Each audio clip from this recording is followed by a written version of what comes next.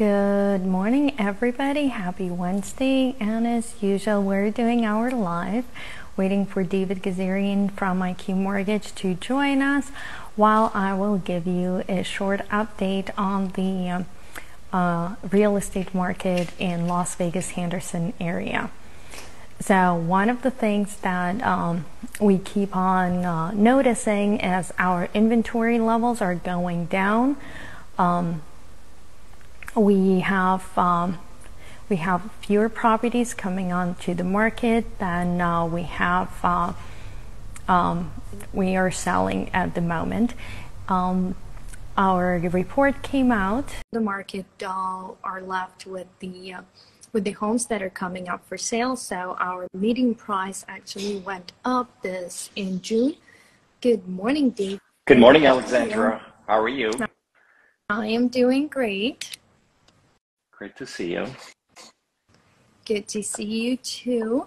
And today I wanted you to join us on the conversation about the down payments and the minimum down payments, because it is very important that we actually share this information with everybody, because I was looking at the 2022 NAR report, and that report said that 40% of respondents actually truly believe that you need 20% of 20% down payment in order to get into the home, to buy your first home. And it is important that we talk in our video on all the different options of what kind of down payments people can expect, what kind of loans are out there for the potential clients, and should they or should they not be looking into buying the property right now in this interesting market. Should they? I think everyone should buy 5 properties each, but you know how I feel about this, and how the low inventory, the historic low inventory starting from 2008's crisis that we haven't recovered from, and our population's growing, and we have low which basically housing is going to get expensive, especially in Las Vegas. Las Vegas is landlocked. The valley is landlocked. We're going to develop in areas that are going to be obviously more affordable, which is towards Mount Charleston, Pahrump, south and north I-15, but the true valley is going to get more expensive. So no matter how you look at it, even the most skeptics I hear are saying that prices are going to explode. So the question is not whether you should buy, is when you should buy. Most people know they want to buy a house. It's just they don't think this is the good time. And the message is the same. As soon as prices drop, rates drop, prices will go up. That's what happened in 2020-21. Rates dropped. I think rates will start slowly dropping around September to November. That's my 3-month window when they will very slowly start dropping. People, the smart ones, will not wait for the prices to bottom. As soon as they see the positive news, the prices are dropping, they will go ahead and start looking. I think the first very important positive news was last week when the Federal Reserve announced that he's not raising rates anymore. So that's huge. That's huge. You have to stop raising rates before you can drop rates. So he's going to watch the inflation, and if the inflation continues to drop in the next 3 months, 2 months, 3 months, you're a bit more optimistic than I am. You think we're going to have rates dropping in the next month and a half, 2 months, I think. So it's possible. It's possible. We'll see.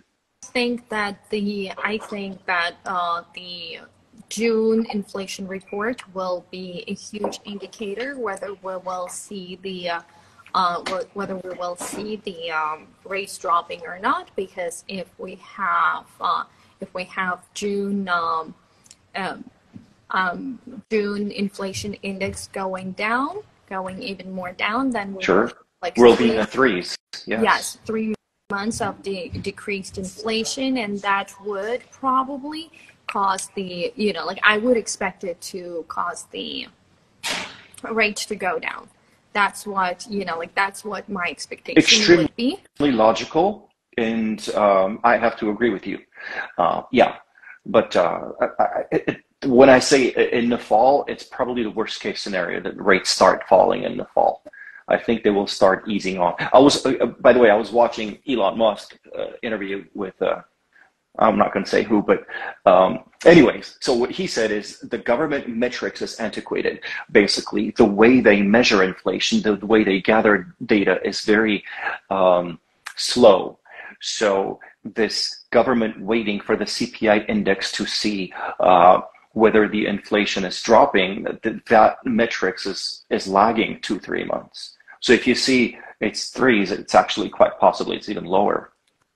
Which is, like to me, which is okay, because as long as you follow the same process, as long as they do not add or subtract any factors from their, like from their system of measurement, as long as it stays the same, that's fine, Yeah, like, and I agree. it is, like you're right, it is, and I would have to agree with Elon Musk as well, that it is like government is slow on the reporting. We're always getting the report from the months before, like we're in the mid-June, so things been going on, like life is happening while we're still getting those reports. And that's why if, like if you follow my logic, which I actually take from what we get from the Jerome Powell and the Feds, like, and the Feds keep on telling us that they will, like they froze the rates, and they would expect they would not increase the rates unless the inflation continues to go up. Yeah. So he used the word pause, and quite possibly if he drops, here's something that could happen. Okay, so I don't want to give a false picture. We want to be 100% transparent. My fear is, as soon as he says he's dropping rates, we all get so excited. We all go buy 5 houses each. And that just shoots up the inflation up again, and he starts cranking on the interest rate again to kind of calm us down. So that's why he's sort of injecting a bit of fear, and is very careful in what he says. He doesn't want us to get, overly exuberant, irrationally. Alan Greenspan used the word irrationally exuberant, which was, people were for years quoting him. And I would be happy to, I would be happy if we were all in the position where, like with a little bit lower rates, we would all go and buy 5 houses, that everybody has that kind of means to go and buy, like at least one house. That's, like this is what I wish for everybody. But I want to circle back to this, like buying the house in the current interest rates, buying the house during the interest rates when they go lower. So obviously, obviously we have this huge amount of buyers who are pre-qualified, like who are shopping right now, or who are just sitting there, like with their pre-qualification letters or pre-approval letters, waiting for those rates to drop. And they're trying to time the market. They're trying to, yes, they're trying to do the best. And that's the, this is the question that we discuss most of the time. Is it a good time to buy them? Is it a good time to buy the house? Here's what this boils down to. If you're trying to pay a good price for a house, this is probably the best time. That's my opinion. That is my opinion, and let me disclose that, obviously. But most people are, obviously, everyone wants to pay a good price for the house, and they go and negotiate and haggle with the seller. But most people look at home buying process is, can I afford the monthly payment? The monthly payment is unaffordable because of the interest rates, and it will become affordable a year from now when rates drop. Is another one of my opinions, that right before the elections we'll have low interest rates. The problem is the house you're trying to get, you will overpay quite a bit, because I have a feeling prices will go up in the next year and a half. Some people tell me, David, they will not. we've got a commercial real estate crash coming. Quite possibly office buildings in the United States will become empty in the next 2 years. And that will kill some banks. That may make the Federal Reserve become more strict. That may have some ripple effects into housing, although it has no direct correlation. Okay, so when I say these things, people DM me. They're like, David, why are you? We don't think it's that rosy. It is that rosy because for 4 years people haven't bought homes, and as soon as they can afford the monthly payment, they will, Alexandra. So most first-time home buyers look at the monthly payment, not the price. So no matter how much you and I say that prices are better now, they will go up next year, they will probably still wait till next year for the rates to drop and for that payment to become affordable. Well, like I would say everybody is entitled to their strategy. Of course. And I welcome everybody's opinion and their strategy. So to me, what I usually ask people is that, what does it mean for you if it's a good time or if it's a bad time? Like you said, if people are trying to time the market with the prices. So how do you know if the houses are going up or down? So most people, they call you and ask you. Unfortunately, no. Unfortunately, most people, they will have their search set up on a certain area, or they will favor certain few homes on Zillow or the, like a Redfin or Realtor.com on the website of their preference. This is what they would do.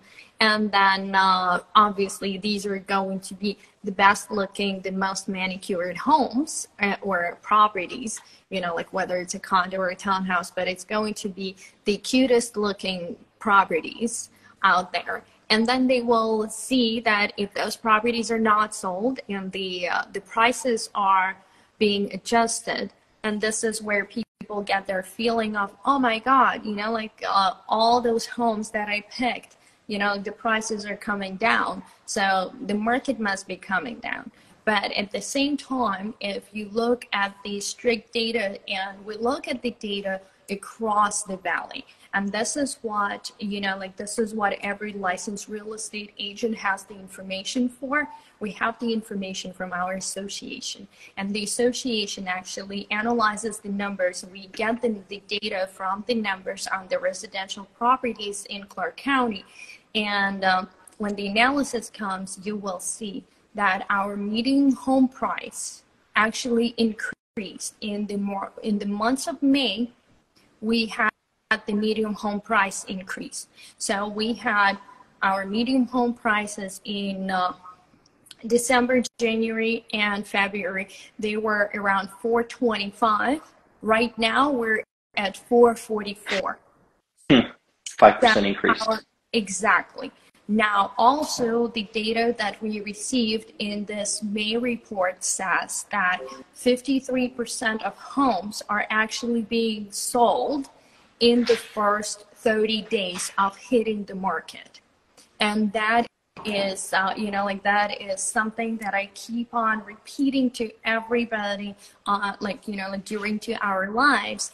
The homes, they don't, they don't stay on the market too much. Yes, we still have a little bit of a stagnant inventory, and it is very interesting how the real estate market works. We have 0 to 30 days that are, once you hit the market, this is your best timing to, to actually go under the contract. Then we have 30 to 60 days. This is the best strategy to sell the house within that time. Is to drop the price a little bit, to do a few open houses and revamp your listing. Then we have 60 to 90 days. This is when most of the listings, they go stagnant, and then when it hits 120 days, majority of those listings sell. So it's not like if you see something, sitting on the market 120 days plus, then there is something really off with the property. There could be a non-cooperating owner or somebody who is not actually motivated to sell, or there is some issue. But that's what we have, like that's what we have with our inventory. But the cluster of those homes that actually cross the 60 days mark is not that big. And those are the people that you can still negotiate with. Those are the people that most likely will be motivated, and they will be more inclined to get you at least a little bit of the closing costs or a little bit of the money to buy down the rate. Now, like for those of our clients who are concerned about the rates, I want you to remind them about the 3-2-1 and 2-1 buy down programs. And why are those so important? Why are those the most opportunistic programs at this moment? Oh, you want me to tell them? Okay. First of all, I love the 2-to-1, 3-to-1 for one simple reason. First of all, let's break it down what it means. Let's translate it to human language. Yeah. So 3-to-1 basically means, let's understand what your monthly payment is at 7.5 today. Okay, let's say it's an X number. Minus 3%, 4.5%. What's your monthly payment? How much are you saving? You're saving, let's say, $500. Okay. So in the first year, if hypothetically your rate was lower by 3% from today's rates, you would save $500 per year. That would be, I don't know, $6,000 annually. The second year, it's lower than 2% from today's rates, which is 5.5% from 7.5. Let's say you're saving $300 a year. The third year, it's lower than 1% in today's rate. So for the first 3 years, it's low. First year is lower than 3%, second year 2%, third year 3%, fourth year goes back to today's rates. This is what's called a temporary rate buy down, 3-to-1 or 2-to-1. Why I like this, Alexandra, so much is because let's say everyone and their grandma is expecting rates to drop, to bottom, not even drop, but bottom next year by the elections. And if this happens, you go from 7.5 to 6 or 5.5. That looks attractive today. That's going to be very expensive next year. Okay, so even if the rates go down, so even if you're sitting on 5.5 and you think it's really good, rates are 4.25 or 4.75. You're going to still refinance. Now, with the temporary buy downs, whatever you haven't used, you can apply to your principal. So it's not lost money. However, if you do the permanent buy down, which is for the apply to the 30 year of the principal, then it's lost. First of all, it's more expensive. So go from 7.5 down to, I don't know, high 6s or low 7s, let's say 7 or 6.7, whatever. It's going to cost quite a bit of money. It takes years to recoup that money. When rates drop, you're not going to care about the 6.75 when rates are 5 or 4.7. You're going to refi into those low rates. All of a sudden, effectively, whatever you spent on this buy down, you didn't have enough time to recoup. So if you're expecting rates to drop, the temporary buy down is better because you'll be able to, whatever amount you haven't used, you'll be able to apply it towards principal, lower your principal debt. So, the 3-2-1 or 2-1 buy down, that is a gradual buy down of the interest rate, where on the initial year you might have the interest rate that is lower by 2 or 3%, depends on the program, and then like every year is going to adjust by 1%, correct? Until the initial rate that was in place when you were acquiring the loan. That's correct. Excellent. And is that something that, who can pay for it? Is that something that the seller can pay for? Is it something that the buyer can pay for? Anyone can pay for it. Last August, when these rates came out, they were only allowed to be paid by the seller, but right now, the buyer can pay for it, anyone can pay for it. In some cases, even some agents are paying partially for it. So excellent. And then another thing, are those available for all types of loans, FHA, VA, conventional, or only certain type of a loan? They are available for conventional, VA, and FHA. I'm not sure about USDA. Okay, and how about the are those available for the primary residences only, for the owner Yes. occupied, or they're available for the investors as well? Owner occ, not investors. Only for the owner occupants. Excellent. Now, David, I do want to circle back to the down payments. Mm-hmm. I want to talk about, like, is it actually beneficial or not beneficial for people to put more money down? Like, what are the, tell me, what are the cases, like, what are the reasons for people to put higher down payment, and what are the reasons for people to put lower down payment? Well, the higher down payment means two things. The higher the down payment, the smaller your loan. And in case of a conventional loan, you may even, with 20% down, you may even get rid of PMI. So that's a big chunk of savings immediately. That's about it. Can you please break down PMI? Private mortgage insurance, yes. And yeah, on a loan of $500,000, what are we looking like? Which fraction of a payment it would be, or what kind of? It's a huge table for conventional loans. The biggest deciding factor for a cost of PMI, there's a percentage, is usually the credit score. Credit score is the number one biggest deciding factor when it comes to conventional PMIs. You know, someone with 620 credit score, 750 credit score could have a difference of $500-600 per month in PMI. Wow. So, yeah, so a rate effectively becomes irrelevant when you have bad credit score. Your PMI is so expensive. So shall we shall we bring our listeners' attention to the fact that if you're placing less, like if your down payment is less than 20%, then the reason, like one of the reasons why your monthly mortgage payment is going to be higher is because you're going to have this private mortgage insurance as the part of your monthly payment.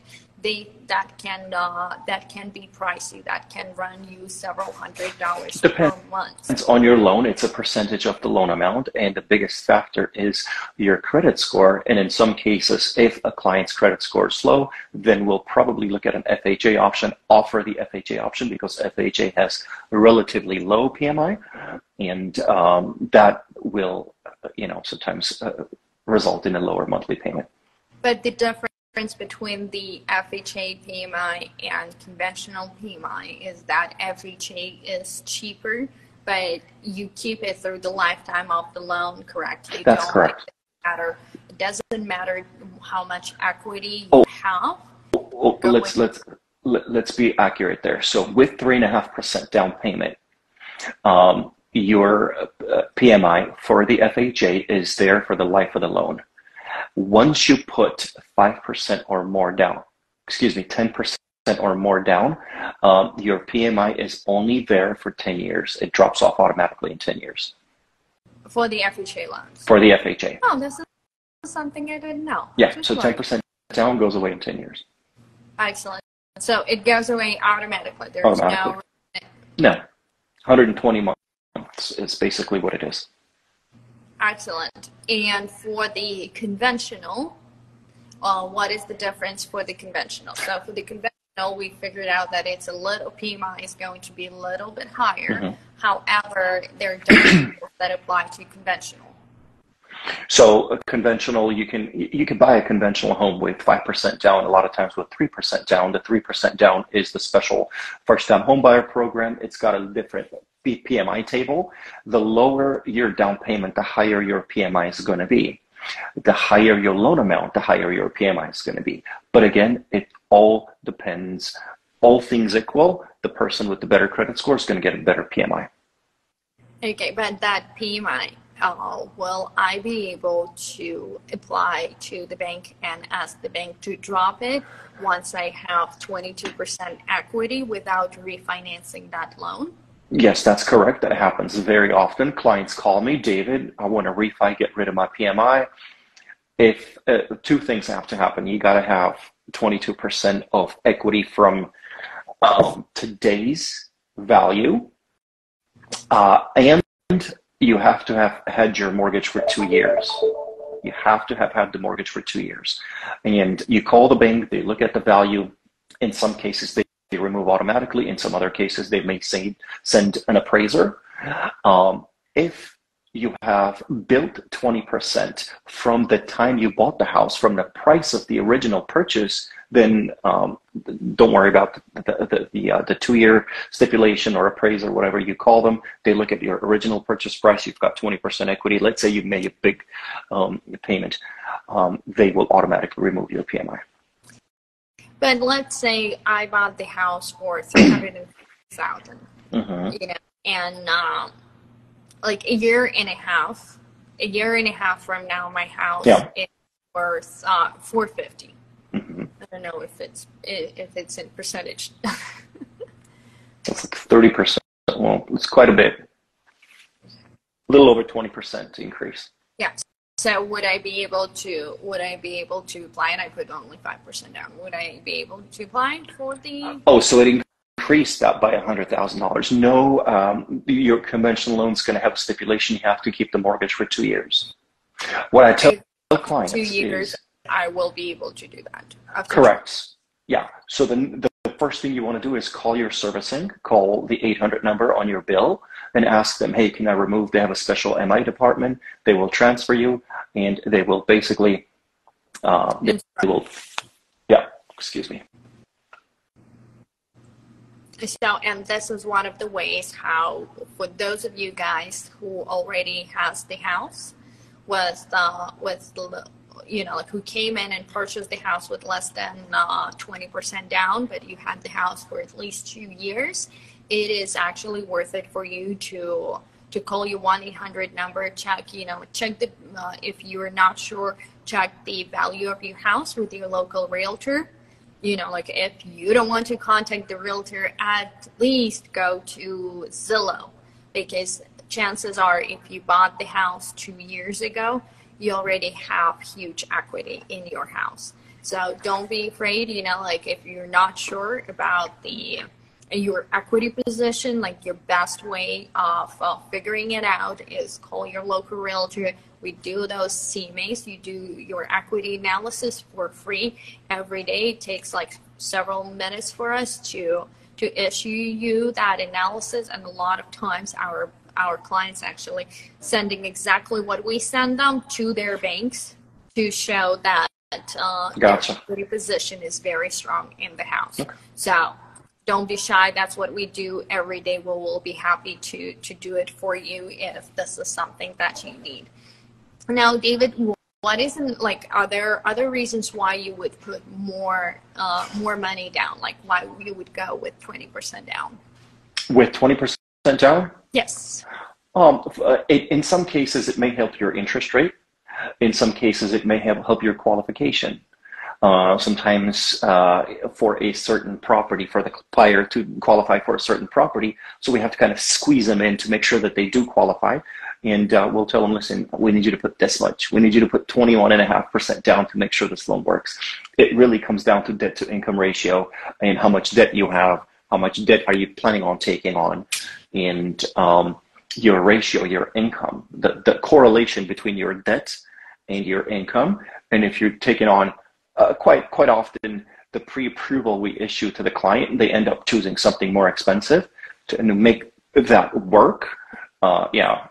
Make that work, we have to ask them, listen, we need you to put a little bit more down here, maybe buy down the interest rate, basically make that loan cheaper to squeeze into the ratios. Makes perfect sense. Now, can you give me the reasons why you would actually go with 5% down? Especially when rates are low. A lot of times, so my clients are like, most clients are like either self-employed or employed, right? If you're self-employed and you have confidence in your ability to run your business, you don't want to put a lot of money down for the home, especially if rates are low. If you're looking at a 4 or 5% interest rate, which is really low, then mostly what self-employed people tell me, David, I could use this money by investing in my business. I will make more than whatever your monthly savings are if I were to put the difference between 5% and 20%. Like, what am I going to save? $300 a month? What is that? $4,000 a year, $3,600 a year? I'll make more money if I invest this in my business. So the self-employed person has a different kind of math going in their head. They reinvest the money somewhere where they can get a better return. And again, for everyone, that number is different, and most people are very good at calculating those. And if someone is on a fixed income, let's say salaried, obviously it makes more sense for them to put a bigger down payment because they just want to keep their bills low. In some rare cases, I've had clients where they would put less down payment, take the money, invest in something that would have a higher return than their interest rate. Let's say S&P. Yeah. To me, one of the reasons why I personally like the lower down payment options is that, first of all, it opens up the ability to enter the home ownership to way more people, and it is easier to pretty much have and save up 5% than 20%. It is, it is extremely difficult for most people to try saving and try to catch up with the housing prices. So to me, putting the lower down payment, it actually has a huge benefit, because if you put a lower down payment and you enter into the home ownership, you actually get a higher appreciation on your money. Because now, let's say your down payment, like your 5% down payment, is $10,000. And if you keep that $10,000 in your, and I'm talking about the imaginary, house, or so let's say your 5% is $10,000. So this way,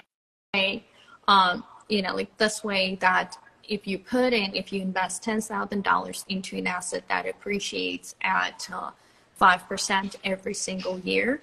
So if we're talking about $10,000 like being 5%, so we're talking about the house that is worth what, 200,000? Mm-hmm. Well, that's barely a condo, but anyways. So would you rather have a $200,000 asset appreciating at 5 to 6% a year, and gain this equity, gain this momentum, because you're only investing 5%, but you have the entire asset appreciating over the years. And this is your way how you can build equity. B, like you just said, like with the PMI. Yes, you do pay the PMI at the beginning, but after 2 years, without putting any extra money out of your pocket, you actually create this equity where you can drop the PMI, where you can even lower your monthly payment by a nice chunk, because you are dropping the PMI, and you're not making any extra effort. You're not putting any extra effort into it. It just happens. Like, you live in the house and it happens. So you actually let the time and you let your asset to work on you while you're sleeping. So, and that is, that is my point of view. The other thing is that we know the law that everybody is entitled to one primary house with the minimum down payment per 12 months, which means that you can actually get a 5% down house, live in it for 12 months, and then actually after 12 months you can convert it into, I'm sorry guys, my phone is going off. You can convert it into the rental property and move on to the next one with another 5% down. So that can create the chain of purchasing, and that will create the the wealth accumulation. And if you ever need to sell them off, you would sell them off. And the only thing that I would talk to your accountant and see whether you need to, before selling, if you have great amount of equity, You might want to go back to your original house and live there for another year before you sell it. You actually get the 2 out of 5 as your primary residence and don't even pay the tax on the appreciation. So there's so much interesting things that you can do if you have a right approach, if you have a proper approach to your real estate ownership. You know, like, I'm not talking investment. Everybody's like, oh, this is not the good time to invest. Well, everybody follows their logic. So if it's not a good time for you to invest, that's fine. But guess what? It is always a good time to have a roof over your head. And it is always a good time to pay your own mortgage versus the mortgage of somebody else. Well, not always, but at least now it is, because now we know that not only prices are not dropping, they're also appreciating. Last year, prices were dropping, and we're done with that. It's just, like I said, there's a 2-3 month lag with what really happens in the market and when people catch up. So, yeah.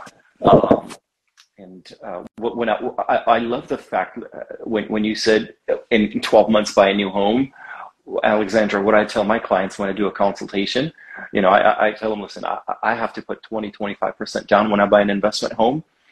I think the best time for someone, like, how do you know when to buy a new property, like owner-occupied home?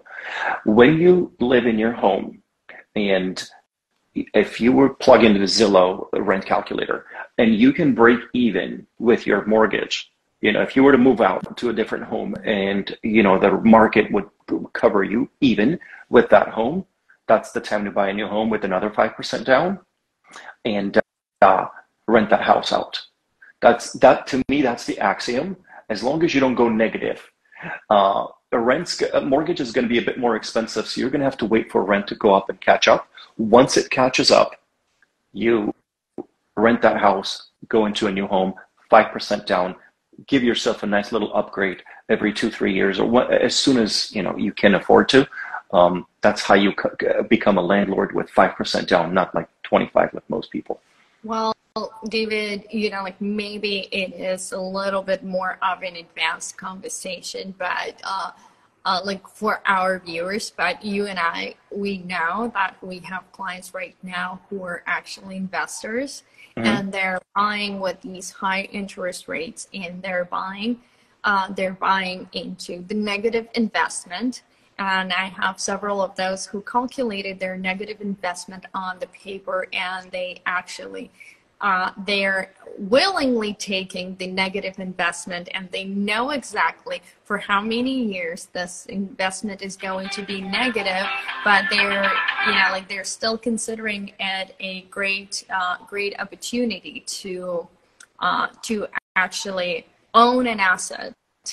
And they know exactly how much of a price discount they're getting right now, and they see the opportunity rather than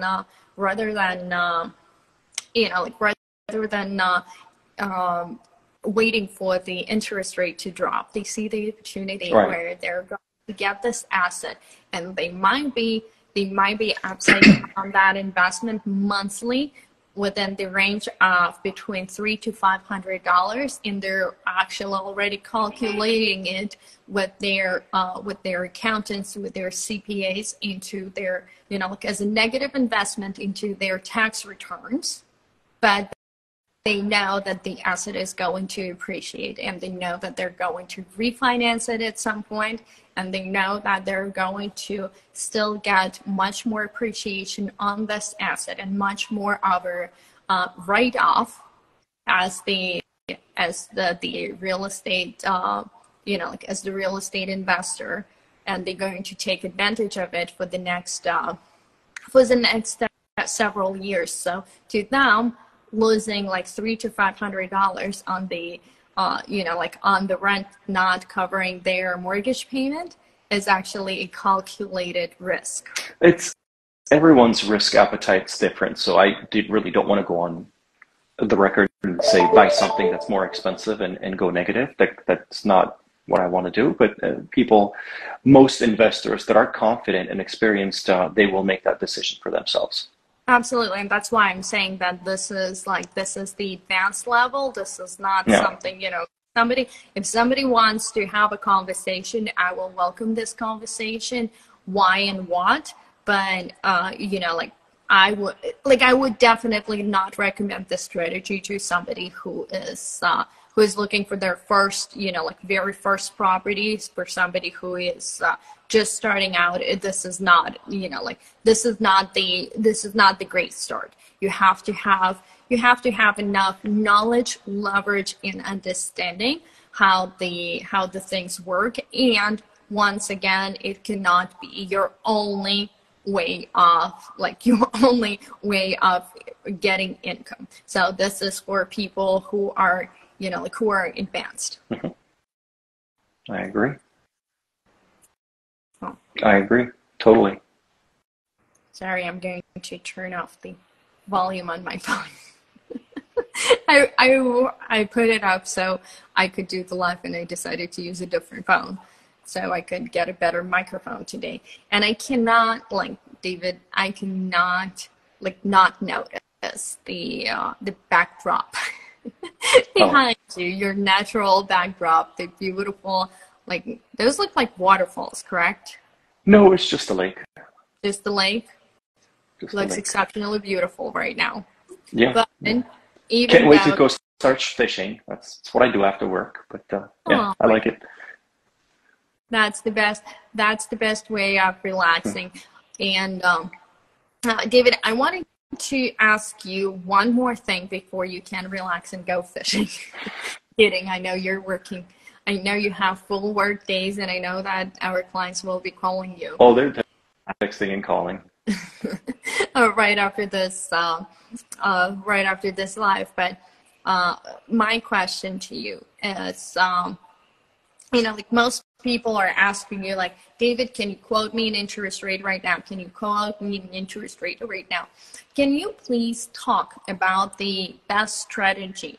If we're trying to catch this best interest rate, or for those people who are shopping for the house right now, is it actually beneficial for them to, every time, let's say I'm going to see the properties 4 days a week with my clients, is it actually beneficial for them to know the rates every day, Monday, Tuesday, Wednesday, Thursday, or what is the best way of getting to know the interest rates, shopping for the interest rates, and when do we actually get the interest rates? How do we time it? Well, you don't time an interest rate really, because when you it's like day trading. It's too risky. Usually we lock the interest rate once you're in contract. A typical first-time home buyer will be like, oh, I thought you told me an interest rate, you locked it. No, we didn't lock it. You're not in contract. We can't lock. Even if I see someone's very rate sensitive, then once they go into contract, I'm going to give them the rate. I'm going to tell them, listen, do we lock or do you want to wait? And some people are, David, let's wait. Let's wait till Monday. David, what does it mean to the consumer when you ask, if you ask me as a consumer, do we lock or do we not lock? What does it mean to me as a consumer? I don't means the lender language. Okay. Well, lock means that whatever rate I see today that the bank offers, I click a button, it says lock, and not your rate. That's it. We're going to close that. You get a 30-day lock typically. Locks have expire. So this rate is locked for you, is fixed for you for 30 days. And we have to do everything to close this loan within 30 days. Locks can be 14 days. They can be 45 days, 60 days, 90 days, whatnot. So obviously the longer the lock, the more expensive it is. Typical lock is going to be 30-day lock. And once you're in contract, we'll go ahead and lock. In some cases, we'll... Wait a minute, David. So if... I will give you this scenario. Let's say I'm shopping right now, and today I lock the rate at whatever the par rate is. Let's say it's 725. Okay. And I lock it for 30 days. And then 30 days from now, the rates are, let's say 29 days from now, the rates are 6.5. it like, can I actually have my lock expire? Or what happens? Okay. That's really, really involved, provocative question, to be honest with you, to ask on a live, but okay. Well, I don't want, like, here's the thing. I would like to know the procedure that Fannie Mae and Freddie Mac would want me to follow, or FHA or VA would want me Well, to Fannie follow. could care less. Fannie could care less. So, okay, I could talk about myself. Since I'm a broker, I happen to have different banks that I work with. It's a little easier for us than if you were to work with a direct lender that only has one product, right? When you have one product, let's say you work with Wells Fargo, whatever, your rate expires. If they're going to relock and you let it expire, they're going to relock with the worst case. If rates drop, they will give you the rate drop within, there's like a 1/8% hit or penalty, whatever. So it's not as easy. Rates dropped and let's let that expire and relock. Because believe it or not, when you when you lock a rate, the bank commits money for that rate. Lock is not free. The bank does set aside money and it does cost them. So, and we do get penalized as brokers when we waste locks, and then our status drops. So we don't waste locks. But in some rare cases, in some rare special cases, when we're in a market where rates are dropping rapidly, I have locked for 30 or 45 days for a client. And by the time a month into the transaction, the rate was so low, I had to take it to another bank, unfortunately, and lock it with another bank at a lower rate. It's happened before. That's because you're mortgage brokering, because you work with more than 40 banks, correct? Correct. Well, 23, but yes. So we have access to 119 banks, so we do look at all of their rates. So yes, in this case, if we're in a rapidly dropping interest rate market, I will take this file and take it to another bank, lock it. The first bank wasn't very happy with me, so we don't do very much of that, but because they're partners, I mean, but in some cases, to get the better rate for the client, I've done that. Sorry. That is, once again, I would want to pay everybody's attention. That is something that the mortgage broker can do, because you have to be able to have access and to see the rates of different banks. And this is one of the benefits of the mortgage brokers. And I know that this is something that our clients like when you sit down with them and when you show them that for the same file, for the same house, for the same clients, like different banks actually offer different rates. And I know that you will always pick the lowest interest rate and the best terms for our clients, because like when you get to choose from, you get to assess, and you get to actually see the best of what is available. And that's our goal all the time. It is to get the best for you as available. Like you can it's really, we don't have the crystal ball. We can't time the market. We can't time time the rates. All we can do is we can assess later on. Like we can only look back into the history, into the data, and say, hey, that was, that was a very right financial decision, or that was not that right of a financial decision. But there's things like, David and I, we do rely on data. We don't we can feel, we can feel and hope all day long, but we do rely on data. We do rely on numbers. And as of today, even though our clients come to us with their feelings, with their wishes, with their expectations and aspirations, but the truth is that we do have super low inventory on the market, and it is not getting any higher. And I know that a lot of my clients say, oh, then I'll just go and buy a brand new home. Yes, you can. But you also, before you, if you are committed to a certain area of town, like let's say I have a lot of clients who are committed to certain areas, like they're committed to Summerlin or they're committed to Green Valley. And here's the truth. There is nothing being built in Green Valley. Like the, like the last construction that we're going to have like in Green Valley is in the millions, because Green Valley is fully built out. Same thing with Summerlin. Summerlin is not, Summerlin is not building affordable housing anymore. It is so overbuilt that the Summerlin is not building anything below like $800,000 for the tiniest of the homes. So if this is your price range, absolutely. If this, if you're trying to find something that is more affordable, then guys, Summerlin and Green Valley will not be the places where you would go and work with the new home builder. You have to go to the secondary market. You have to go and get a resale. If you're looking something like, if you're not looking to do any work in your backyard, or you're looking something with the pool under $1 million, you have to go with the resale. Like the builders, like there are only a few builders that will build you a pool, and once again, it is going to be like $1 million+ home. So if you're looking for a pool, and there are plenty of homes with the pool, but they have to be at the resale market. And if you are trying to stay closer to your work, it's once again, like the inventory that we have on the resale market is way larger. And I do work with the builders a lot. I do talk to all of the builders, and guess what?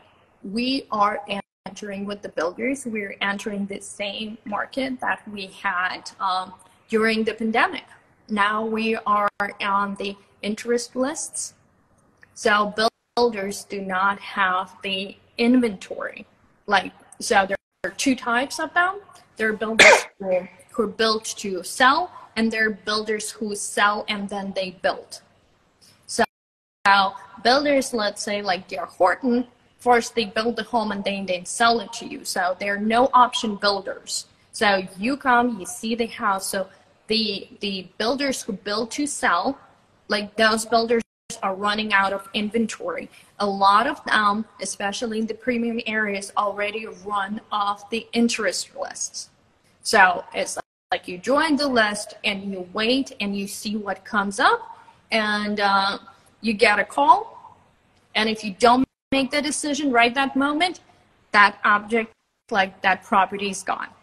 And then there are builders who built to, they actually sell and then build, which is, which is, again, this is something that you have to time.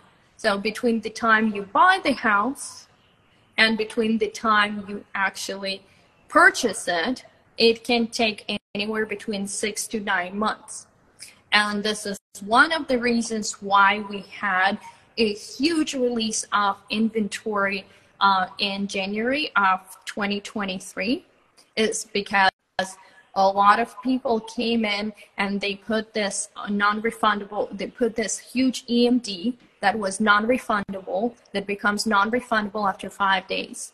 And you guys qualify at the point when you're purchasing the house, when you're signing the contract. And then whatever the situation is with the interest rate, 6 or 9 months from the time you bought it, this is when you face your actual interest rate. This is when you face your actual monthly payment. And what happened last year, we had a lot of people who qualified, let's say at the beginning of 2022, when the interest rate was a little bit over 4%. By the time their homes were built, which was October through January, like October 2022 through January 2023, and the rates went up, their monthly payment like almost doubled to what their expectation was in January of 2022. And this is when they could not qualify for the loan anymore. Their loan contingency was out, and they were out of the money that they placed as the earnest money deposits, and they were out of the money that they paid for the options. So a lot of those homes, they were scooped by the other buyers. because those who could afford them. And those homes, actually, the builders went even like further. Those homes were sold at a discount because the builders already had collected on the down, like on the earnest money deposits and the options. And for those of you who have no idea, so the earnest money deposit for the builder, it can be like up to 10% of the property value. And that's why, like, it is very important when you guys are hearing that, oh, like those builders are offering lower interest rates. They're not locking them up for 9 months. They're not locking them up for 12 months. So it is very, very important for you guys to not just see the next shiny object or see the pretty number and, like, go for it and then lose your earnest money deposit. Like, like, consult with take the real estate professional with you. It doesn't cost you a penny to take the agent with you to the builder's site. But those are actually the people, unless you have an attorney on a retainer who's going to read this contract to you and explain it to you. And usually that contract is 120 to 170 pages. Then go ahead and please take a real estate professional who can read it to you and who can actually help you out. That's why, guys, resale market is super strong, and there's nothing better than taking the local real estate agent and the local real estate lender to the resale market with you as your support team. Like, do we convert 100% of our clients into the homeowners? No. Like, I wish, but no. Not everybody gets to own the house. Not everybody gets to have the great position to own the house, but we do, we do thrive on consulting our clients and to help them long term. Like, we thrive as family realtors, as generational mortgage brokers who help the generations to go. I concur. Thanks, Alexandra. You're talking too much. No, not at all. Thank you. I appreciate that more than you know. Thank you. So, regardless of what the rates are, David and I are here to help you, to consult you.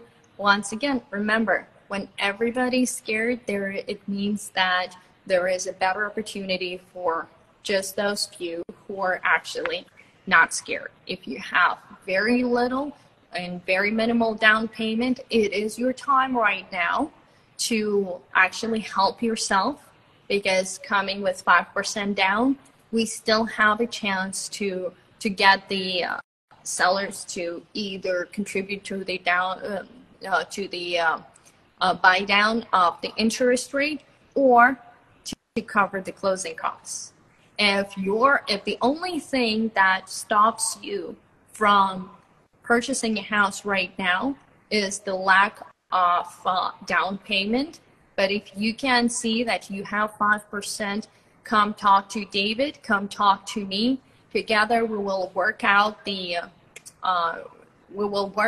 actually the strategy how you can become a homeowner with the 5% down. And if we need to massage the seller a little bit to cover the closing costs, we've done it successfully for the last 6 months, and we're actually willing and eager to put our expertise, to put our time in order to deliver that, to deliver that service to you guys. So you could own your house with as little as the down payment. If you have somebody, David, if I have somebody giving me a gift, yeah, is it a perfect way of obtaining a down payment for my private? Absolutely. For owner occupied and second homes, get a gift all day long. Yeah. Yeah. So to all of those ladies out there, especially, like coming from the former Soviet Union, stop looking at the Chanel purses. Like, you can Chanel purse. I'm not kidding. Okay. You can invest into a purse and it doesn't depreciate, but it doesn't appreciate as much as the house. So when you have a Chanel purse or $25,000 that you would like to, like that you can spend it on your primary residence. That's a much better long-term investment than a Chanel purse. Sure. David, is your wife listening? I don't know. It doesn't look like it. No. You see, she decided not to join us. The first time she didn't join us. Yeah, she's probably busy. But you should tell her there was an important message at the end. She would never take a Chanel purse. I've been wanting to get one. She just wouldn't accept it. She's too good in that regard. She's not fancy. She hates waste. She thinks of it as waste, so she doesn't like it. So she knows that's why you have investment. She wants more rental homes, yes. Exactly. That's why you have investment properties. Yes. So maybe next time we should have your wife on a live with us. And she would actually, from the first hand, will be able to explain the benefit of the rental homes? Of the rental home versus the, versus the luxury item in your closet. We don't have anything luxury in our closet. The only thing that's of luxury is the large SUV she drives. It's for the kids' safety, but other than that, her experience is paying a bunch of mortgages on the first of each month. So she's busy the whole day doing bills, but she loves it because she does see how we get to charge a bit more rent year after year. So those 11 homes that we currently have do get more rent year after the cash flow increases. She does see that, and she does see the value going up. So that interests her more than anything shiny. I'm glad. And that's the thing, I am not the anti-luxury person. Okay. I probably have, I probably have every brand there is, in my closet. Good for you. And if tomorrow not a single purse gets ever produced in this world, I can probably, supply a little village with the purses and the shoes and the pants and the tops. That's, Good for you. But what I am, what I am actually calling for is for the proper investment decisions. There is, there is a level of satisfaction that you get once you understand the investment. And I think that for all of us in this, in this crazy economy, we do need to have the certain level of security and the certain level of financial security. And guys, I wish that everyone has this ability and has the, has the feeling in their life of a financial security that was created through the home ownership. There's no right or wrong way how to do it. And I am for any kind of investment that brings you money. I'm for any kind of a secure investment, but believe it or not, the majority of wealth in this country has been built through the ownership of real estate. And you don't have to listen to myself or to David. Just look at the wealthiest and the most comfortable people, economically comfortable in this country, and just trace where they got their, what did they build their equity on, what they built their wealth on, and it's not going to be Bitcoin. Yeah. Which is great. Bitcoin is great for those who what the funny thing is, Alexandra, is, again, going back to Elon Musk's interview, and I have tremendous respect for him yesterday with Tucker Carlson. He did say that we're still expected to have high inflation. And there's no way, nothing the Fed can do, that was his opinion, that to escape a high inflation. And in my opinion, the only thing you can do to secure yourself for high inflation is a long-term fixed loan, aka mortgage, secured to buy a home. Because if inflation, let's say I have $100,000 loan on a home home prices go up because we have inflation, home prices must go up. My loan doesn't change. Does that make sense? So that's the biggest, my rent that I'm going to collect doesn't change. It's the biggest hedge, biggest insurance, in my opinion, the only insurance policy gives besides gold. The only problem with gold is it doesn't appreciate as fast as real estate does. So you buy 5 homes or whatever, even one home with a mortgage, with hyperinflation that he seems that we're going to have. Everybody's being scared, but what are you going to do? Essentially, in theory, I don't know if it's possible, but in theory, you could sell one home and pay off the other 4 because it's going to be worth so much more. So you and I have seen this in the Soviet Union. We just didn't have a bunch of homes with 30 fixed mortgages. So you have a home that you owe a fixed number, that the price of the homes explode. You could just sell one and just pay off all the mortgages. So if hyperinflation is our future, then I just don't have a better insurance policy than a long-term fixed mortgage. Well, I would say that even though it sounds as a reverse logic, but the best hedge against inflation is a fixed rate debt. Yeah. I'm afraid so. Is secured with an asset.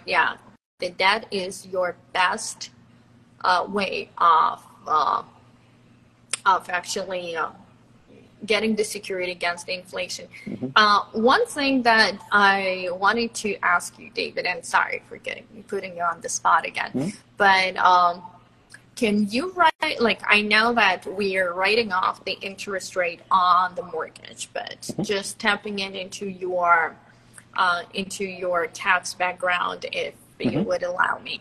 Can you do you actually write off the interest that you pay for other debts, like the car, let's say? No. Do you write off the interest? No.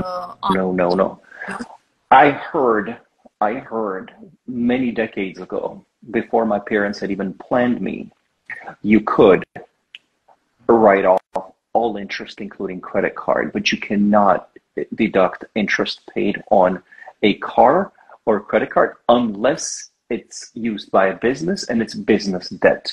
If it's classified as business debt, then of course you can deduct every business debt. So when you buy a home, when you have a car, you only get to deduct registration. Nice. The tax part of registration, not the whole registration. That's thank you, because this is something that one of my clients asked me, and I said, I'm not sure. I know that you can deduct the interest rate that you paid on your house, but I'm not sure about the car. Yeah, it would not be the day, no. As long as both my cars are owned by the corporation, both the businesses that we own. So yes, we do deduct interest on cars, and the principal is your depreciation. That's a longer conversation. But as long as you're self-employed, yes, you can. The business portion of things, not the personal portion. Absolutely. Yeah. And David, thank you so much once again for sharing your expertise, for giving us your time and your valuable knowledge. Thank you, Alexandra. Thank you for your time. We're happy to have you as our partner with helping our clients, and we wish you a wonderful week, and we'll see you soon. You as well, Alexandra. Thank you so much. Take care. Bye.